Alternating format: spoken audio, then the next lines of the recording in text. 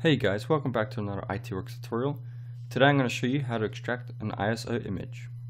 Alright, so the first thing we're going to do to extract this image is we're going to go to the internet and we're just going to type in 7-zip.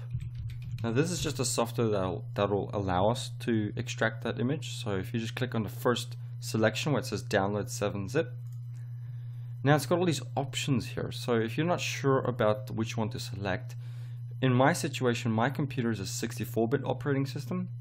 Now, yours might be a 32, but most new computers today are 64.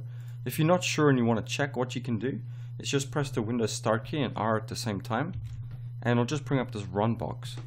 Now, if you just type in Control Panel and just click OK, then if you go to System and Security, System, and then on the left-hand side here it says System Type. And in my situation, mine is a 64-bit operating system. Now yours might say something like 32 or something along that nature. So whatever yours says, just get that selection for it. So in my case, it's this 64-bit. So I'm going to just click download. And then what it's going to do is just going to start downloading here in the left corner. And after that's finished, I'm just going to double click on that.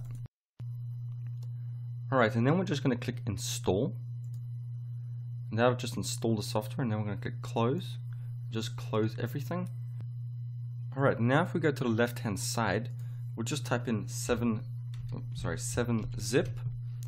And as you can see, it says 7-zip file manager, so it's installed perfectly fine.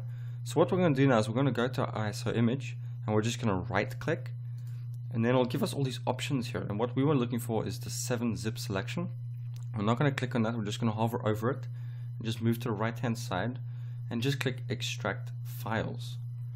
Now it'll bring up this box here of all these different options and things you can do, but just for the sake of this tutorial, I'm just going to leave everything as the default.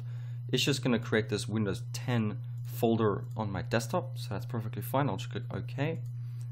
So now it's just extracting all those folders and stuff inside the ISO image. So as you can see on my desktop, it's already created that Windows 10 folder. So if we look inside it now, it should be finished. If we look inside, as you can see, it has all these folders here. So this is very useful stuff, because if you have like a bootable USB, you can simply just put all these folders on the bootable USB, and then you can use that bootable USB to install, for example, in my situation, Windows 10. So it's very useful.